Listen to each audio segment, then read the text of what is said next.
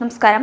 ചന്ദ്രയാൻ 2ന്റെ മുൻഗാമിയായ ചന്ദ്രയാൻ 1 നഷ്ടപ്പെട്ടുവെന്ന് ശാസ്ത്രജ്ഞർ കരുതിയിരിക്കുമ്പോഴായിരുന്നു അമേരിക്കയുടെ ബഹിരാകാശ ഏജൻസിയായ നാസ അത് കണ്ടെത്തിയത്. അതുപോലെ വിക്രം ലാൻഡറും തിരിച്ചു വരും എന്നു തന്നെയാണ് ISROയുടെ പ്രതീക്ഷ. കാണാതായ ചന്ദ്രയാൻ 1 ഭൂമിയിൽ നിന്ന് 3,80,000 കിലോമീറ്റർ അകലെ ഉണ്ടെന്ന് 2017 നാസയുടെ കാലിഫോർണിയയിലുള്ള ജെറ്റ് പ്രൊപ്പൽഷൻ ലബോറട്ടറിയാണ് കണ്ടെത്തിയത്. ചന്ദ്രോപരിതലത്തിന് 200 കിലോമീറ്റർ ഉയരത്തിലായി ചന്ദ്രനെ ചുറ്റുന്ന നിലയിലായിരുന്നു അപ്പോൾ അത്. ഇന്ത്യയുടെ ചന്ദ്രയാൻ 2ന്റെ പതുക്കെ ഇറക്കം അഥവാ സോഫ്റ്റ് ലാൻഡിംഗ് അവസാന നിമിഷം വിജയത്തിൽ നിന്ന് തെന്നിമാറിയതോടുകൂടി ചന്ദ്രദൗത്യങ്ങളിലെ വിജയം 37% മാത്രമായി. 36 വർഷത്തിനിടെ നടന്ന 39 ദൗത്യങ്ങളിൽ 14 എണ്ണം മാത്രമാണ് വിജയിച്ചത്. 38 തവണ ലോകമാകമാനമുള്ള വിവിധ ഏജൻസികൾ ചന്ദ്രനിൽ പതുക്കെ ഇറക്കത്തിന് ശ്രമിച്ചുവെങ്കിലും 8 ദൗത്യങ്ങൾ വിക്ഷേപണ സമയത്തു തന്നെ പരാജയപ്പെട്ടു. ചന്ദ്രയാൻ 2ന്റെ ആദ്യഘട്ടം പൂർണ്ണമായി വിജയിച്ചു. ഇക്കഴിഞ്ഞ 2-ന് ഓർബിറ്ററിനെയും ലാൻഡറിനെയും വിജയകരമായി തന്നെ വേർപെടുത്തിയതോടുകൂടി ആദ്യഘട്ടം വിജയിക്കുകയായിരുന്നു. വിവിധ പഠനങ്ങൾക്കായി ആകെ ഉപയോഗിച്ച 14 പേലോഡുകളിൽ 8 എണ്ണവും ഓർബിറ്ററിലാണ് ഉള്ളത്. 1 വർഷം പ്രവർത്തന കാലാവധിയുള്ള ഓർബിറ്റർ വിജയകരമായി ചന്ദ്രനെ വലം വയ്ക്കുകയാണ്.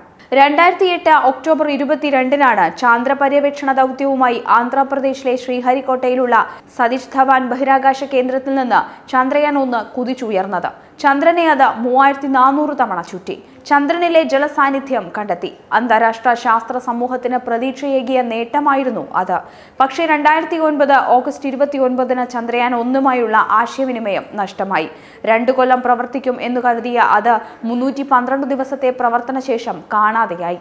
ഇതാണ് നാസ പിന്നീട് കണ്ടെത്തിയത്. ഇന്ത്യയുടെ ബഹിരാകാശ ദൗത്യങ്ങൾക്ക് കുതിപ്പ് നൽകിയ ആ ദൗത്യത്തിന് ഉപയോഗിച്ച സാങ്കേതിക വിദ്യ അത്രയും തദ്ദേശീയമായിരുന്നു.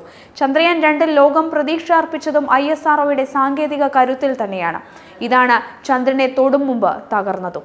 ചന്ദ്രയാൻ 2-ന് മുമ്പ് ഏപ്രിലിൽ ഇസ്രയേലിന്റെ ബരേഷിത് ദൗത്യമാണ് പരാജയപ്പെട്ടത്. തികച്ചും കുറഞ്ഞ വിജയശതമാനമുള്ള സോഫ്റ്റ് ലാൻഡിംഗ് ദൗത്യത്തിൽ ഇന്ത്യ വിജയത്തോട് അടുത്തുവെങ്കിലും പരാജയത്തിനുള്ള കാരണങ്ങൾ വിശകലനം ചെയ്യുകയാണ് ശാസ്ത്രജ്ഞർ. ഇസ്രയേലിന്റെ സ്വകാര്യ ചാന്ദ്ര ദൗത്യമായ ബരേഷീത്തിനെ സ്പേസ് എക്സിന്റെ ഫാൽക്കൺ 9 റോക്കറ്റാണ് ഭ്രമണപഥത്തിൽ എത്തിച്ചത്. സോഫ്റ്റ് ലാൻഡിംഗ് ആണ് ഉദ്ദേശിച്ചിരുന്നത് എങ്കിലും പ്രധാന എഞ്ചിന്റെ തകരാറ് മൂലം പേടകം ചന്ദ്രോപരിതലത്തിൽ ഇടിച്ചിറങ്ങുകയായിരുന്നു. ചന്ദ്രോപരിതലത്തിന്റെ 14 കിലോമീറ്റർ മുകളിൽ നിന്ന് ബരേഷിത്ത് അയച്ച ഒരു ചിത്രമാണ് ഭൂമിയിലേക്ക് അവസാനം ലഭിച്ചത്. 38 തവണ ലോകമാകമാനമുള്ള വിവിധ ഏജൻസികൾ ചന്ദ്രനിൽ പതുക്കെ ഇറക്കത്തിന് ശ്രമിച്ചുവെങ്കിലും 8 ദൗത്യങ്ങൾ വിക്ഷേപണ സമയത്തു തന്നെ പരാജയപ്പെട്ടു. 4 ദൗത്യങ്ങൾ പരാജയപ്പെട്ടതാകട്ടെ ഭൂമിയുടെ ഭ്രമണപഥത്തിലും. ഇതും കടന്ന ചന്ദ്രന്റെ ഭ്രമണപഥത്തിൽ നിന്ന് 3 ദൗത്യങ്ങൾ പരാജയപ്പെട്ടു. 8 ദൗത്യങ്ങളിൽ ലാൻഡർ സോഫ്റ്റ് ലാൻഡിങ്ങിന് പകരം ഇടിച്ചിറങ്ങി. ഒരു ദൗത്യത്തിൽ പേടകം തെറ്റായ പ്രദേശത്ത് പോയി ഇറങ്ങി ദൗത്യം പൂർത്തിയാക്കാനും സാധിച്ചില്ല. അമേരിക്ക, റഷ്യ, ചൈന എന്നീ രാജ്യങ്ങളുടെ ചാന്ദ്ര ദൗത്യങ്ങൾക്കു മാത്രമാണ് ഇതുവരെ സോഫ്റ്റ് ലാൻഡിംഗ് വിജയകരമായി പൂർത്തിയാക്കാൻ സാധിച്ചത്.